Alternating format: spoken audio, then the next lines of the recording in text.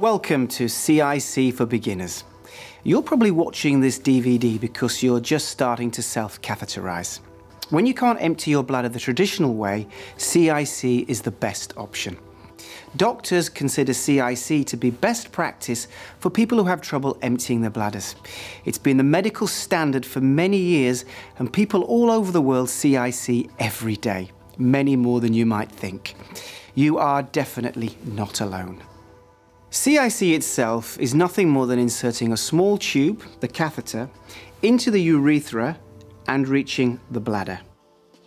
The urine flows down the tube and out. There are other ways to empty the bladder, but CIC is the most convenient method. It can be done anywhere you would traditionally empty your bladder, which means you can travel, or work, or just get on with your life with one less thing to worry about. Just as important, CIC empties the bladder completely and effectively when performed with the proper technique and equipment, important in helping you avoid infections or other complications.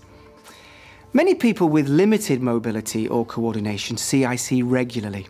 Children as young as 5 learn to do it.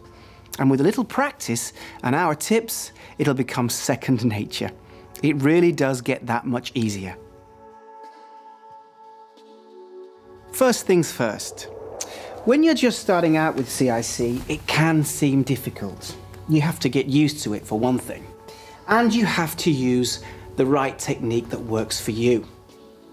But most people who CIC do it 5 times a day. As you can imagine, it will come naturally in no time.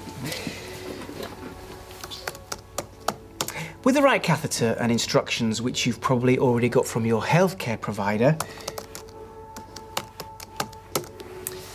CIC doesn't hurt. But because you're not used to it, you'll probably react to the pressure of the tube as it's inserted. It's not painful, it just feels weird the first few times. I probably don't have to tell you how important it is that you stick with it. Our health depends on emptying our bladder regularly. It's one of the ways the body gets rid of waste. If you don't CIC as your health advisor recommended, it could lead to even more serious bladder and kidney problems.